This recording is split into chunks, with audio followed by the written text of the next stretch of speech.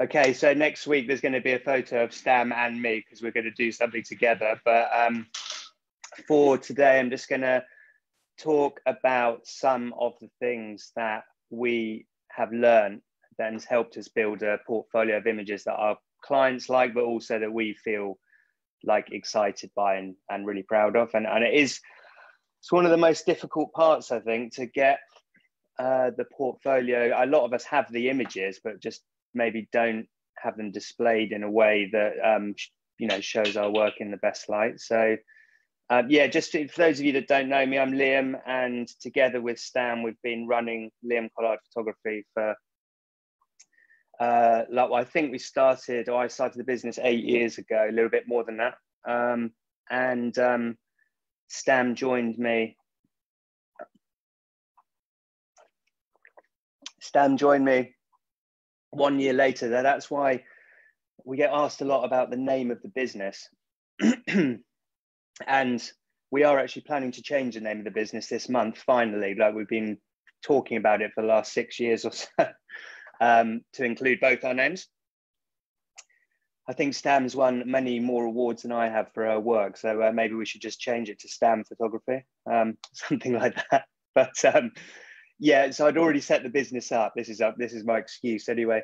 And we kind of just got sidetracked building our portfolio and doing other things and working at weddings. And we talked about it quite often, but just never managed to do it. So if we'd met a year earlier, then the business would have actually been created when we were together. Probably would have started differently.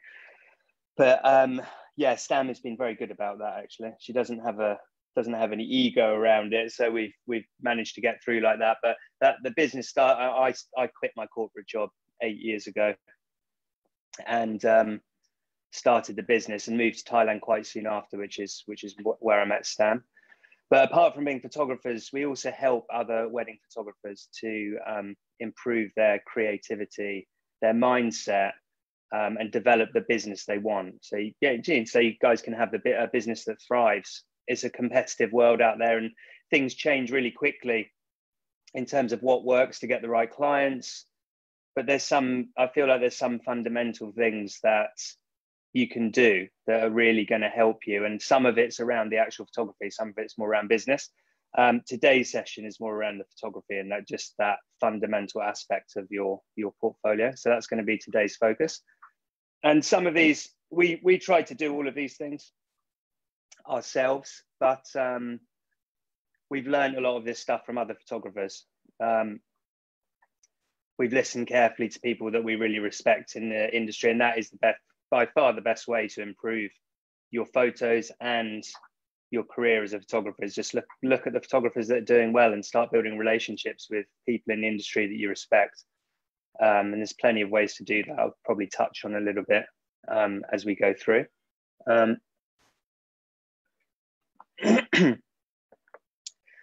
I don't know how many of you have heard this as a suggestion for your work or been on workshops where other photographers talk about it, but curating your portfolio.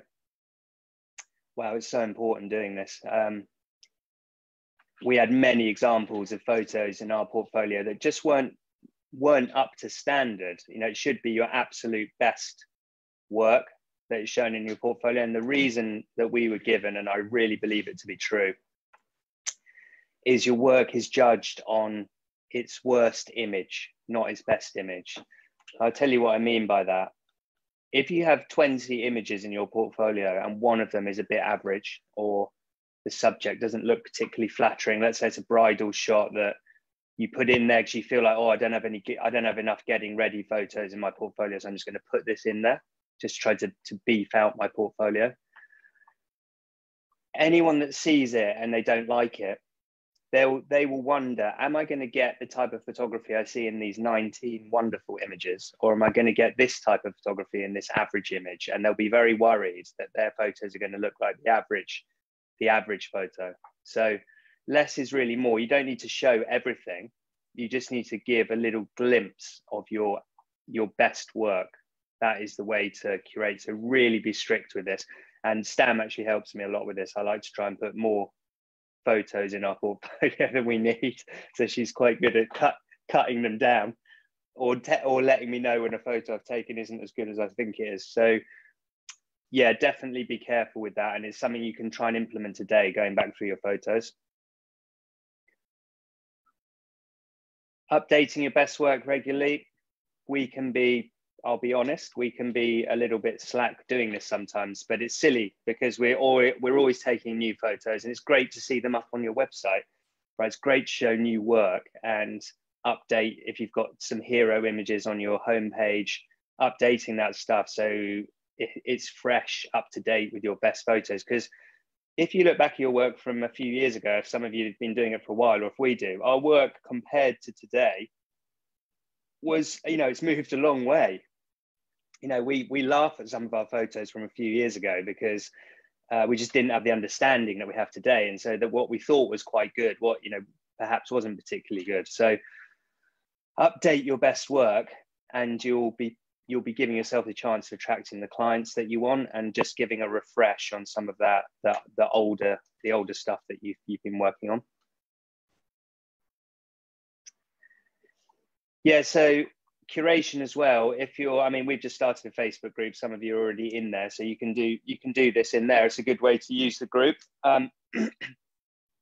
You can post a link to your website and ask other members in there that are also trying to build a successful career. So there should be some community around that. Everyone's trying to help each other. What do they think? Ask for feedback. And whilst feedback is not helpful unless it's constructive, it's good to hear other photographers feeling about where you could improve stuff, or what they love about it, what kind of photos they feel really stand out. So be a little bit vulnerable. If you never ask anyone except your best friend or your family what your photos are like, then you'll probably be told they're good, but you're not going to get the information that you need to make them better, which is what you do. Sorry guys, Bob's heard someone at the door, so I suppose that's how Facebook Lives are. Unexpected things happen.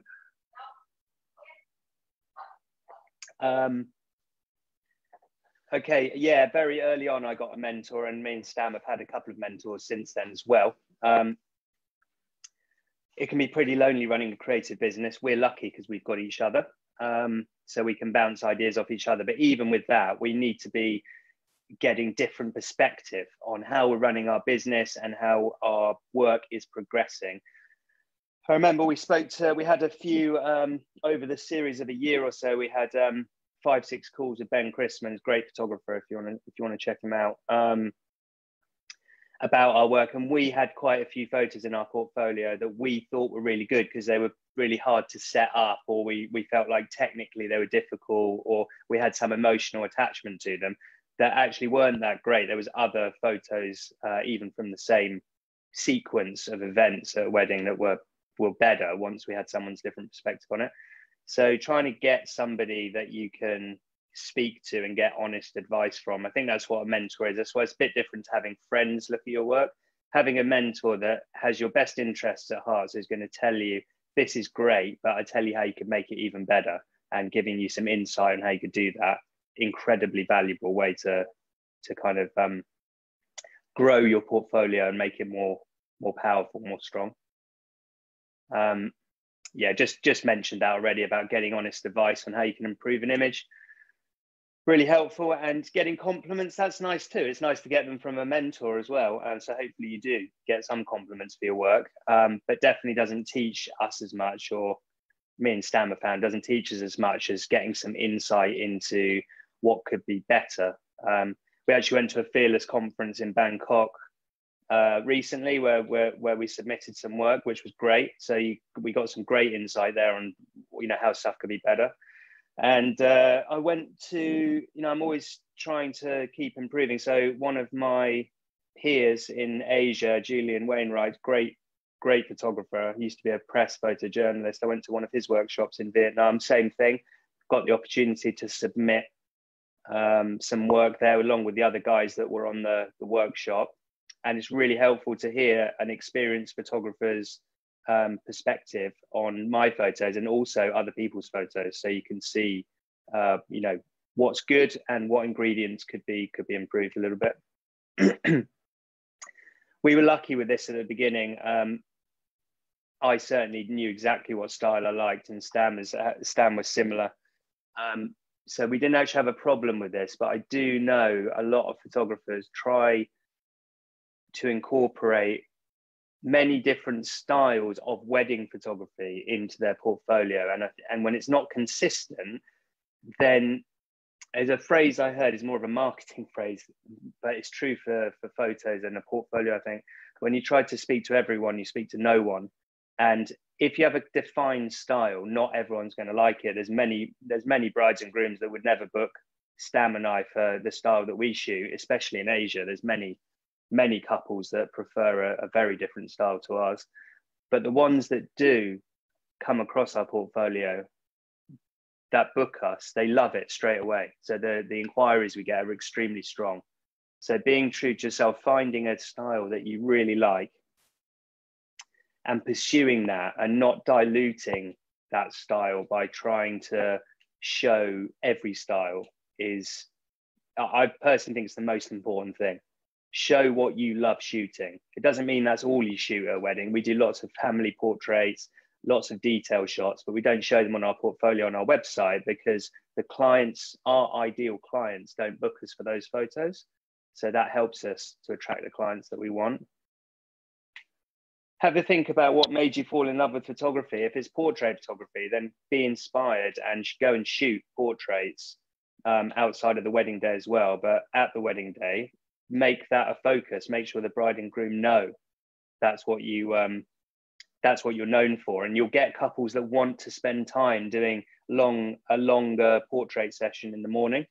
If it's the bride, she'll be expecting it and wanting it, because that's what you're showing in your portfolio, and you're just going to be better at it. If you prefer that to more documentary style, and you want it to be a large part of the products that you produce, then just show that on your website, and you'll attract that kind of bride. Yeah, using photography and art to inspire you. So we try to bring elements of, I love travel photography, love landscape photography, I love portrait photography. So I try to bring elements of other photographers that I follow from those different genres into our wedding photography. So we're not just being inspired by the wedding photographers, and things can all start to look a little bit the same, but trying to bring in aspects of these other types of work into our wedding photography means that there's always a fresh way to be looking at stuff. I feel like that a wedding, you can do anything you want. You can shoot any type of photo you want during the course of a wedding. That's what's so great about them. So do that. Be inspired by, excuse me, things you like, and try and bring them in. So art as well. There's a great portrait photographer, Canadian portrait photographer called Joey L, that Stam and I like. Done an online course of his before, and yeah, he talks a bit about different types of lighting that portrait photographers used, inspired by famous artists. So Rembrandt lighting is a very dramatic type of light that artist used and was famous for using, and you can recreate that type of look. It's quite dramatic, which we love when you're shooting portraits in photography. Essentially trying to recreate that type of artist's impression of a portrait in the camera, I find really inspiring. So we were always looking for that type of light, even at a wedding. Looks especially cool on a groom. So yeah, bring those outside influences in. How's it going over there, Beth? Yeah, just have a quick look if there's any questions or comments that Stam can tell me about. Yeah, I'll just have a quick look. Let me see.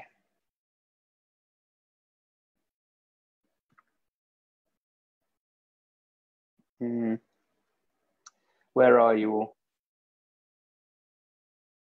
On the page.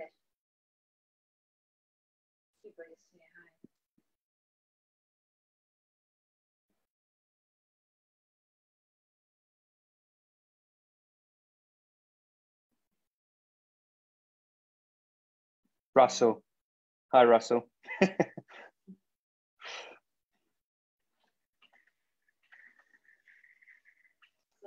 Adrian is you can reply in there. Okay, guys, nice to see so many comments. Have you got any questions about what we're chatting about? And yes, one question here: will we be saving this video? Yes, we will be saving this video afterwards. So if you've got any questions about what we're talking about, I will try and pick a couple of them out. So do post them in there, and Stan will let me know about them. Okay, so creating new work often, practice shoots. So doing practice shoots, it could be with a model, could just be with your, another photographer that you're friends with, or going out and just having fun, doing some street photography and things like that. Doing that often is really important, because it's a bit like I have a terrible back and ankles, and all my joints are pretty creaking, to be honest. So I do a lot of yoga, but if I don't do yoga regularly, then my body starts to get stiff again, and I'm not very good at it. I'm not a good practitioner of it. And it's the same with photography. If I only do photography at weddings on the days I'm booked for weddings, then it's not going to be enough to improve and really develop the style I've got. And you start to go backwards, I think. I've had periods where I haven't focused too much on this kind of thing about creating new work, and feel like the work gets stale really quickly. So continuing to practice and practice things you like, things you're inspired by, is really helpful. I don't think you can ever get to a point of not needing to do this to keep your work fresh. So styled shoots, really good if you have time to organize with dress suppliers or florists, wedding planners, people that you connect with in the industry. And if you like that kind of style shoot, you can use it in your portfolio as well. You've got a lot of time to take the photos you want, and not just the photos that you feel you need to take at the wedding day. And then again, that will help you attract the clients that you want. So if you're into that kind of photography, then setting up some styled shoots is, and collaborating with other people in the industry, great way to get going. And just last one here, I think Stan wants to ask me something, but so we've got a little Sony RX1R. It's an extremely expensive point and shoot, so I'm not necessarily recommending wasting thousands of dollars on one, but they are really good fun. And the reason they're good fun is because they're small. And we personally find that we're not prepared in daily life to take a bigger camera everywhere, but we do want to have something to photograph with, because then we're always looking out for opportunities and inspiration and ways to keep those creative juices flowing. So try to take that with us as often as we can. And also Stan especially is a great photographer with our iPhone, and our iPhones are fantastic cameras now. You can take, especially during the day, you can take amazing photos with it. So take your camera or a camera with you. I'm sure you've all heard that cliche that the best camera is the one you've got with you. Well, yeah, I think that's true, but that actually get it out and try and use it as often as possible will just keep you moving forward creatively. Did you have some question, Meg? Yes. Yep. Let me see. I think it's there. From Luke, let me see. Okay. When you start a wedding, do you get there early to shoot the venue? Would you advise this, or turn up close to the time they've asked for? Okay, Luke, that's a good question, actually. I won't go too deeply into it, but I think there's a quite straightforward answer. For us, we are trying to shoot real moments.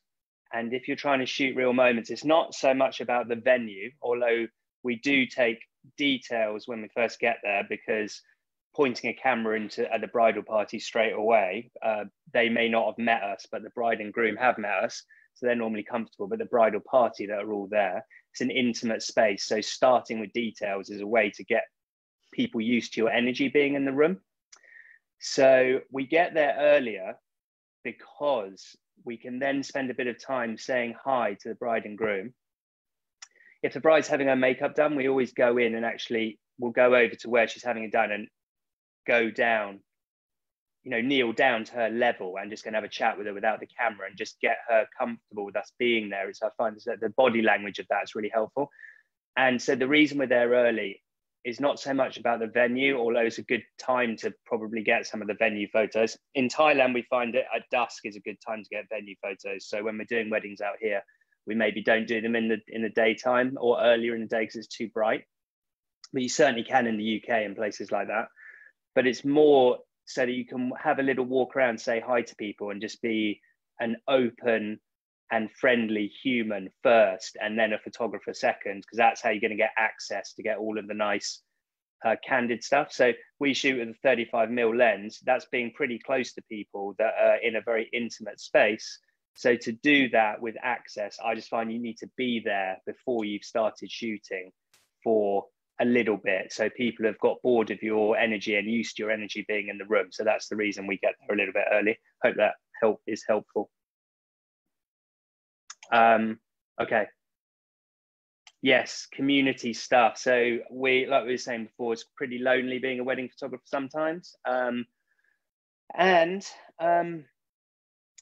can be difficult to take on, you know, being vulnerable, putting our work out there. If you're anything like me, I used to find it terrifying sharing my work because I didn't want to get rejected and be told it was rubbish. So there's a lot of great communities out there. I mean, we really like the Fearless Photographers community because there's a lot of inspiring photographers in there that we love the work of. We love their philosophy on shooting.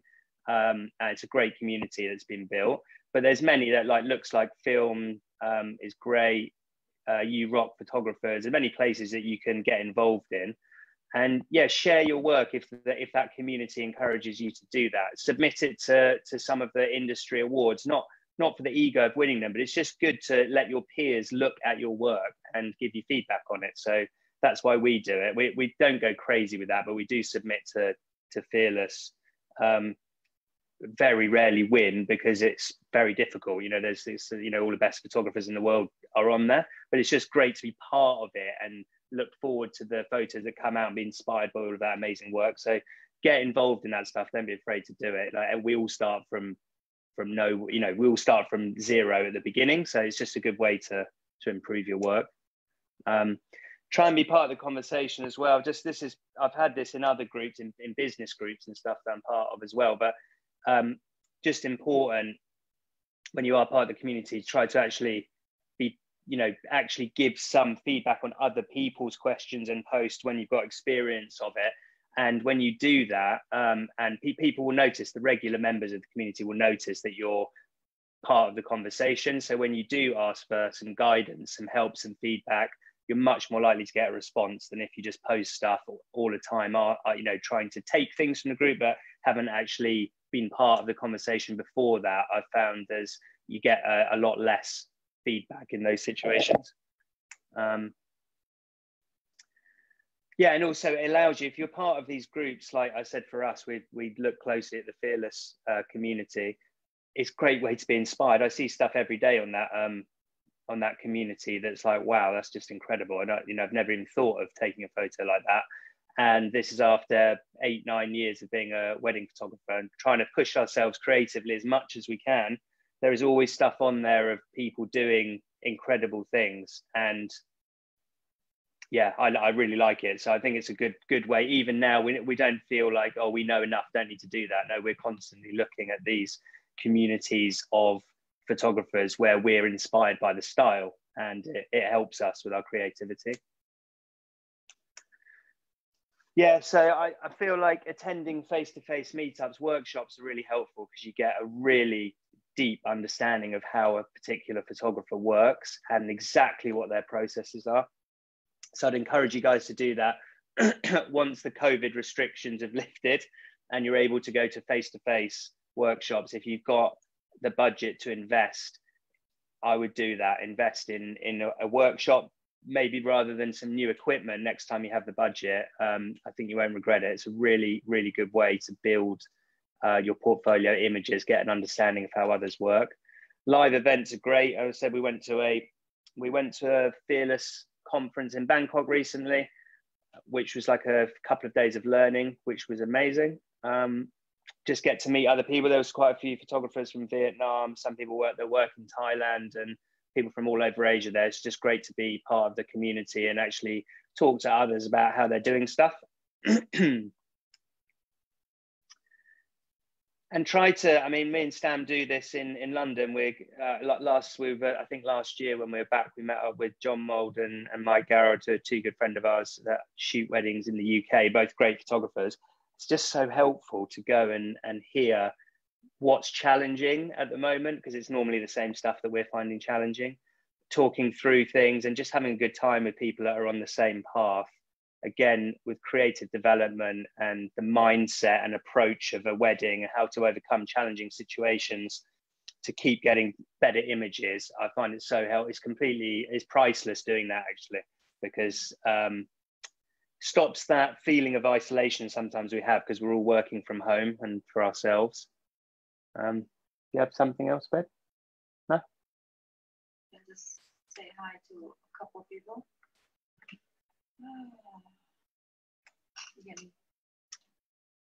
So just give me a sec, guys. Let me see in the comments what's going on. No, don't do that. You can see there were people watching. You can say their name out loud. Oh, yeah, okay. Jack's watching. He's not a photographer, but he's a good old friend of mine. Thank you, Jack. Hello, Sharon Bank as well. Luke, nice to hear from you. Nice, good question as well. That is actually very helpful. Raphael, Anthony, good to see you in here, mate. Cool. Adrian as well. Abul, Steve, Raquel. Oh, that's a client. That's an old client of ours. Thanks for watching, Raquel. We'll have to show some of your wedding photos next time we're on. One of our favorite weddings. So yeah, good to see you. Okay, just let me try and finish this up for you guys. I'm sure you've got other things to do with your Friday. So I was told this really early on, actually, just to keep learning. As soon as I think I know everything about shooting a wedding, then my work's going to get stale. And so having that attitude that there's always new ways that I can approach things, there's always new things I can learn. And we talked about this actually at the Fearless conference we went to, and it's so true. Just being open to new perspectives and new ways of thinking continues to develop us as photographers and helps us build better images at the end of the day. So it's funny, now I've been doing it 8 years, I now kind of know that there's lots that I can still learn, whereas at the beginning there was more hubris around it, where I'd done a year and then I thought I knew everything, but actually I didn't really know anything. So just keeping an open mind about that and trying to find new ways to do things is a great way of stopping you getting stale with the portfolio. Yeah, we try to do like online courses on Creative Live and things like that, because it's just not necessarily wedding stuff. In fact, I don't think I've ever bought a wedding related course to watch online. I've been to workshops face to face, which are great. But doing online courses, it's just a creative challenge. You watch it and you might learn some new ways to retouch, some new ways to color grade your images, some different ways to light portraits if that's what you're into. All of this stuff is just going to keep you moving forward. There's so many ways to do photography that I just find it gives us a lot to do this stuff. So at least once a month or once every other month, I try to put the time aside to do an online course of some sort to learn some new skills, practice a little bit different methods. And yeah, mentioned before as well, the one-to-one mentoring, if you can get it from photographers that you like, find somebody that's got the business, the career that you like, and try to get some help from them is invaluable. So I'd say Ben Chrisman helped us quite a bit a few years ago. And then more me than Stan, but at the beginning I had Mike Garrod, who's based in the UK and does quite a bit of training himself. He mentored me a lot and he's still a good friend of mine, and just learning his processes on how to manage stuff, how to build his portfolio, it accelerated me through so many mistakes I could have made by just readjusting things I was doing as I was going along. So it got us to where we wanted to be far quicker than trying to work it all out on our own. So yeah, lighting, for me, this is the thing that got me into photography. I just love dramatic light, especially images that are lit beautifully. So understanding how light affects your images and just going out and practicing with that. So if you just go out on a sunny day and try to understand where you need to stand to use the sun to get a silhouette, where you need to stand to use the sun as a backlight, or how to create a slightly underexposed image by having direct sunlight on your subjects. These are all ways to develop your understanding that's going to help you define a style, and a portfolio is going to stand out. I feel like for wedding photography, certainly in Asia, you can't shoot a wedding in Asia because it gets dark early. Certainly in Thailand, it gets dark at 6, and people don't want to get married till sunset because it's too hot. So that means 90% of the wedding is actually at night. So to not know how to use or create any type of light you want using flash makes it very difficult to take interesting images for a large portion of the wedding, and just gives you flexibility. It's not that it's nicer than natural light. It just means you can create whatever you want whenever you want to. It's the creative freedom that you've got, that you're not restricted to what's available. You can create anything that you want. So spending some time doing that will give you loads of options to create interesting images, and maybe slightly boring venues, what look to be boring, you can create something that no one else can see using flashlight. This one, I didn't really understand this at the beginning, because I used to think of, thinking about lighting is more about when I'm photographing a portrait, or when I've got full control over the image. But actually, now I follow moments around a wedding. I know Stam does the same thing, and we work around the subject so that we can create different types of a look and a feel and a mood based on where the light is in relation to the moment that's happening. So just a basic example is having a bride's normally near the window having her makeup done. So the obvious shot is to just get that soft light coming through the window onto her face, and that's great. But if you go the other side, you might actually find there's some really cool silhouette opportunities. Or yeah, so moving around the subject, you'll see that there's ways to create dramatic light that's maybe not the most obvious. There's ways to create really nice soft light if you're at the right angle, get very flattering light on her face. So trying to move around the moment. Same for the candid stuff. We might have a destination wedding where the bride's walking down and she's, her face is in direct sunlight from one angle, but if you go the other side of her, then you can get nice backlight from the backside that you could then use the sun to create silhouettes, like I was saying at the beginning. So you can do all of that during one sequence of moments at the wedding to create something interesting. So I would always say, get the decisive moments, go get the safe shot first. Stam and I are lucky because one of us can always look for something different and creative whilst the other one gets the safe shot. But if you're working alone, get the shot you need to get, and then work around the subject and just try different things and play with the light that's available. Don't think it's exclusive to portraits, playing with light. This is where you can really have fun as real moments move past. Their personal projects, we try to do this as often as possible. So we travel quite a bit with our wedding photography. So that's very fortunate for us. We're really lucky to have clients that invite us to weddings in different places. So work in Greece, Italy quite a lot. Work in Thailand a bit, Hong Kong quite often, and Singapore. So when we're there, we try to do personal projects. Travel photography, we like going out on the street and just capturing life that's going on, and those skills are great for bringing to a wedding. If you like documentary style wedding photography, then photographing out on the street is a really cool way to practice that craft. Doing it for the enjoyment and not the money as well when we're traveling is really nice. Sometimes you just feel like you want to shoot what you love and not necessarily do it for a client. And so every time we're there, we always try to spend, when we're traveling, an hour or so a day out with our cameras just playing and having fun. So even when you get really busy with your wedding photography, don't just shoot weddings, because you'll get bored. You'll get bored of it doing that. Whereas if you do your personal projects as well, your photography will keep improving.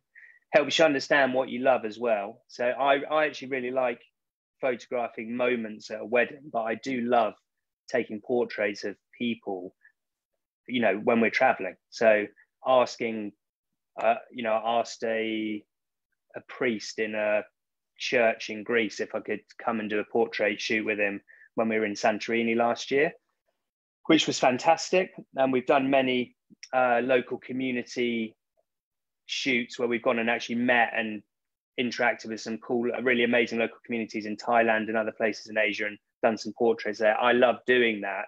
So that's what improves me as a photographer, going and trying to practice in those kind of situations, and helps you master your craft as well, because you can play, you're under no pressure to deliver for a client. So it just keeps improving your work.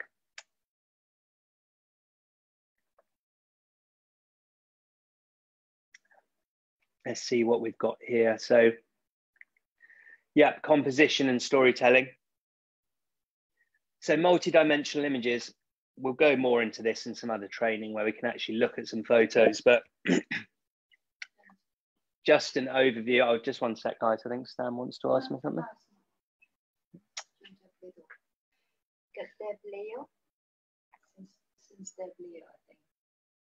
Hello, Deb. Nice to see you on here. Tack as well.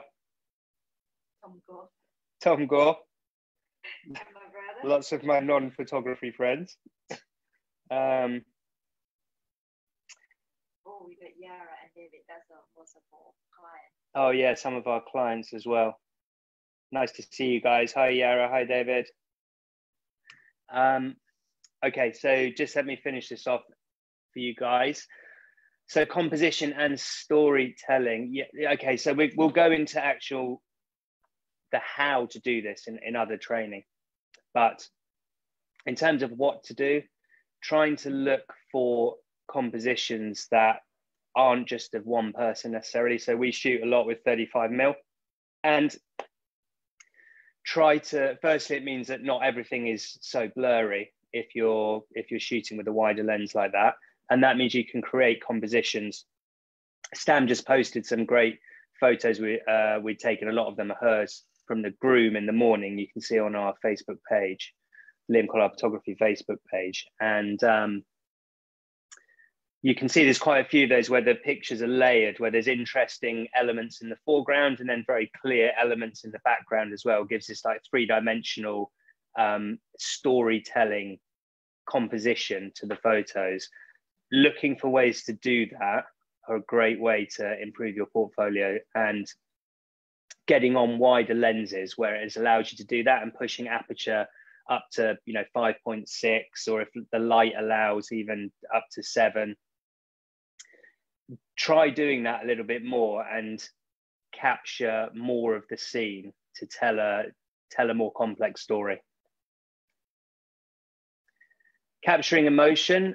I mean, obviously a wedding's an emotional place, but it's really easy, and I did this a lot in the first few years, to something amazing's happening and I'll take a few pictures and then I want to review to see if I've got a nice photo. So I'll be looking into the camera to see what my photo looked like. And then the best moment that's going to happen is actually after the obvious moment. So don't look in the camera and review your photos until later, when the bride and groom are eating or something and you're not actually photographing at all. But so many photographers put the camera down too quickly and they miss all of the best stuff. So just really try to keep shooting, keep capturing the moment, keep working around the moment, and you'll be surprised how interesting the photos become. One little tip I can give you, which is not the most interesting part of the day, but there's lots of beautiful moments that happen, are when you're doing formal photos and then before the group changes and you finish taking the actual formal setup picture and people looking in the camera, I always have the shutter on silent at this part of the day using Sony cameras. And I just say to them, I leave the focus locked on and then I just bring the camera down and say, okay, guys, you know, we're done here. And then everyone relaxes, the constructed photo is done. And there's normally like people hugging and congratulating before the next group come in. That is golden stuff to capture. I feel like a lot of people miss it because they're just focused on that formal shot. So try to be aware that lots of nice real moments happen at that part of the day, lots of nice emotion. Yeah, and just looking for the less obvious stories. So obviously the bride and groom are the most important part of the day, and we are focused on following their story, but we don't always have to have the camera focused on them to follow their story. So looking at the other dimensions that are making up, for example, the first dance. So you perhaps are focused, you have the foreground element of the bride and groom, but you're actually focused on the friends cheering and having fun in the background. Doing things like that and looking for ways to create more interesting photos, I think is going to help you see a really big improvement in the portfolio that you create for your clients to look at. Okay. That's it, guys. We've come to the end already. I don't know how long I've been waffling on for, so I hope some of you have hope some of you have stayed all the way through this. Let me have a quick look. Sorry, was there? Oh, there was a question. One more question.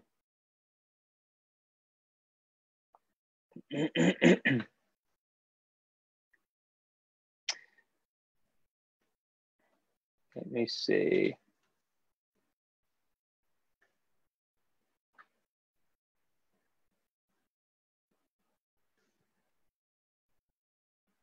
So, okay, this question from Luke. It's a little bit of a different subject, this, Luke, so I'll try to cover it in another training. But yes, we do quite a bit of commercial work. I'd need to know a bit more about what you mean. Are you trying to charge the models for a portfolio shoot, or are you being hired by a commercial client to create some kind of work for their, you know, for a new website or something like that? But we can discuss that possibly in the group post that question. But just wanted to focus more on wedding portfolio building today. Who is that? Lavanya. That's my friend from workshop in London. Anything else can help with?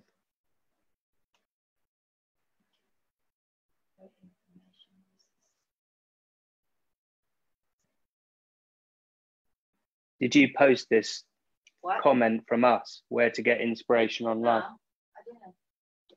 I don't know why that come out. I was wondering about that.